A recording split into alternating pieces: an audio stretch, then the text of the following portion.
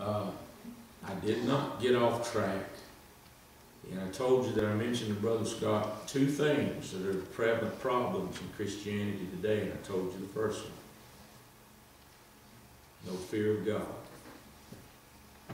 The second one is this. Most Christians really don't believe that there's going to be a literal judgment seat of Christ. Yeah. And I say that because of the way that I see Christians living their life.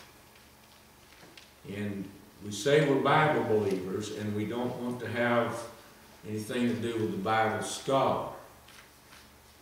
Your King James Bible does not talk about a Bema seat. Right. It talks about the judgment seat. Amen. And there's a vast difference in the judge that's sitting in the courtroom, residing over that court,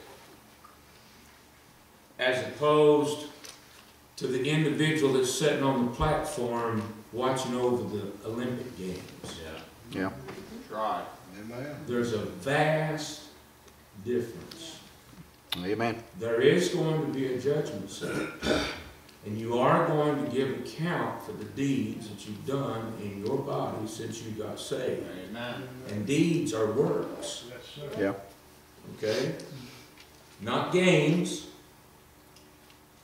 Amen. If it's a Bema seat, then you're going to be judged for running the race. Yeah. You're not going to be judged for running the race. Running the race is not your work. Amen. Paul said, in that same context, talking about the judgment seat of Christ, not the Bema seat, the judgment seat, he said, therefore, knowing the terror of the Lord, we persuade men. I think Paul had a fear of God. Yeah. But Paul also had a fear of the judgment seat. Yeah. Because one of the things that he realized is that the judgment seat of Christ, his life as a Christian is going to be reviewed in front of all the church for 2,000 years. And every opportunity that God gave that he didn't take is going to be presented to the entire body of Christ. Yeah. Every individual he could have witnessed to. In our day and time, it would go also with the individuals that we should have gave it, or at least offered a gospel tract. Yeah. Knowing therefore the terror of the Lord, we persuade men.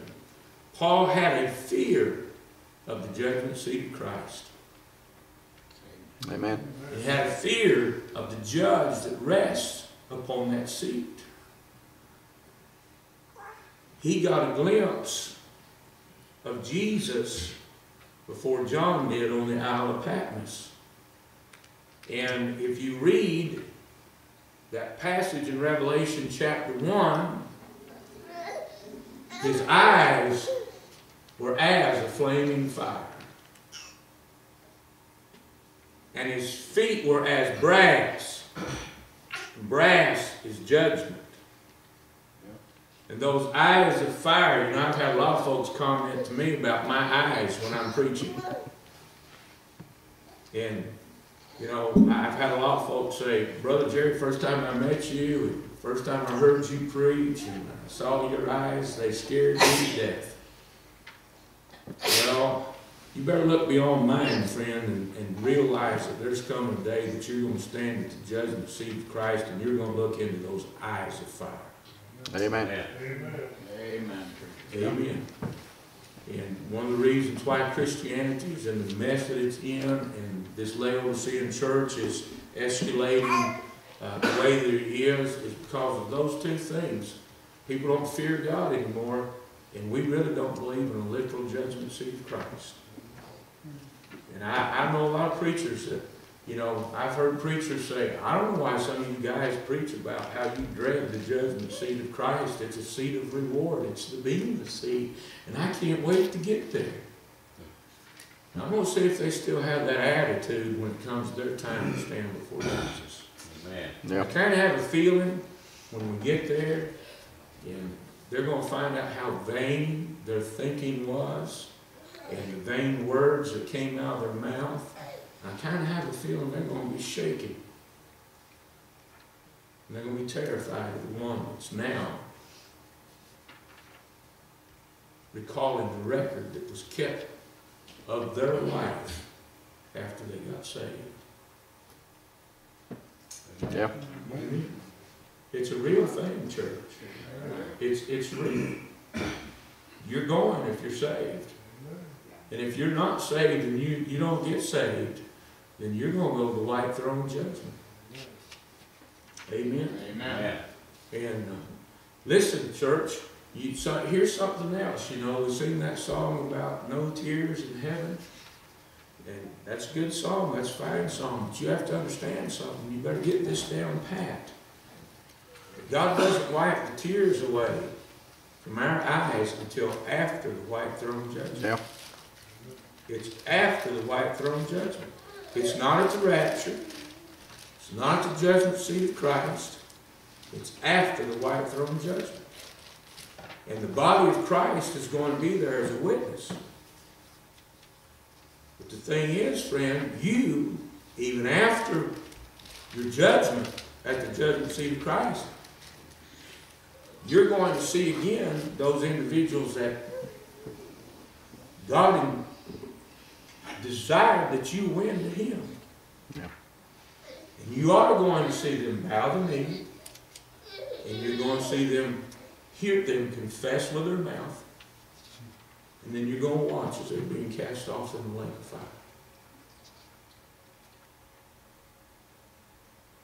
Now, I don't know all that's going to take place there, but I don't think it would be far-fetched to really believe that that crowd is going to look out at those that are there to witness.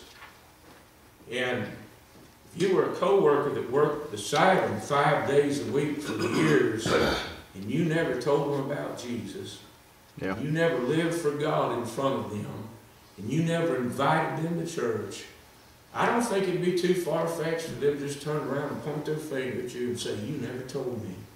Yep. Or look at you and say, what are you doing up there? I didn't know you was a Christian. Amen. Amen. Yep. Now I know that's serious stuff. Sir. That's a heavy load, isn't it? Yep. And I trust it won't get you too bogged down. I told the men downstairs to pray for the service tonight because it's hard to preach around here this morning. Some of y'all made it real hard for me to preach around here this morning. And it shouldn't be that way. That's right. Amen. Amen. I'm here to help you.